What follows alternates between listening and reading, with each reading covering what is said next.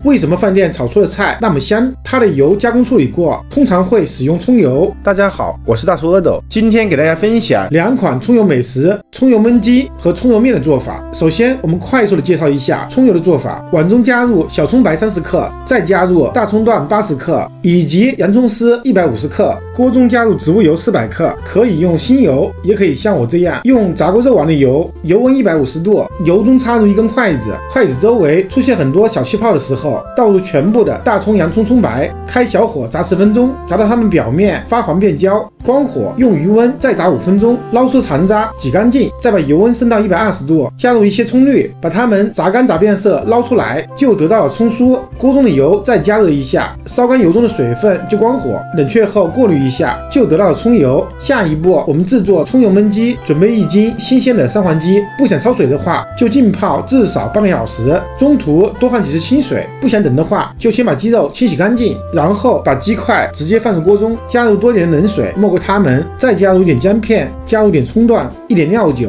开中小火慢慢的煮沸。水开后，我们用漏勺撇去浮沫，撇除干净后再煮3分钟，把鸡肉整体煮断生，不再渗出血水，就可以关火，用漏勺把它们都添出来，放入热水中浸泡，然后用牛肉的温水冲洗干净。清洗干净后，放入肉盘中沥去多余的水分。下一步，准备一口干净的锅，朝锅中加入适量的葱油，油热后，我们加入一些去皮的生姜片，用油把生姜煎一下，能够更好的释放出生姜的风味。煎到它明显脱水后，我们再把沥干水分的鸡块全部倒进来，我们采用炒一下再煎一下的方式，把鸡块的表面炒干炒香。炒的时候就能够闻到浓郁的葱香味。把鸡块炒热后，我们加入一个清洗干净的八角，再调成大火煸炒，在油温的作用下，可以产生美拉的反应，不仅能够煎出鸡皮中的油脂，还能给这道菜增加更多的色香味。一直翻炒到鸡块的表皮微微焦黄，散发出浓郁的香味。趁热沿锅边淋入1大勺料酒，激发出香味，并同时挥发带走腥味。再沿锅边旋转淋入1勺特级生抽，激发出酱香味。再加入半勺老抽，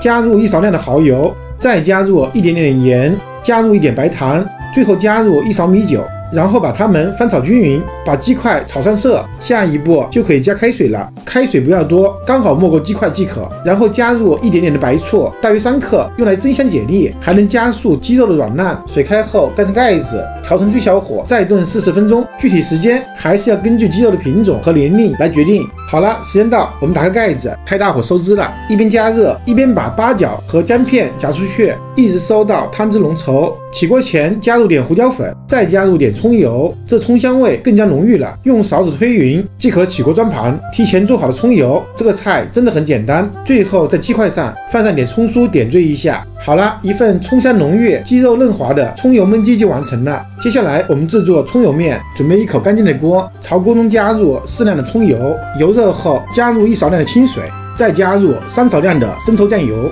再加入1勺老抽，加入一点糖，加入一点盐，加入一点胡椒粉，加入一点蚝油，用勺子把它们搅拌均匀。等锅中起小泡就关火，再把煮好的料汁倒入一个碗中备用。起锅烧水，水开后加入自己喜欢吃的面条，我这里加的是碱水面。锅中水开后加2次冷水，把面条煮熟煮断生。煮好之后捞出来，别的面条可以直接放入碗中，碱水面就用温水洗一下，再放入碗中备用。根据个人口味加入2到3勺的料汁，最后加上一点葱酥，一碗简单好吃的葱油面就完成了。搅拌均匀就可以开吃了。喜欢的朋友还不赶紧去试试吧。我是大叔阿斗，感谢您的观看。如果您也喜欢我的视频，请您关注、点赞、收藏、转发给更多的人。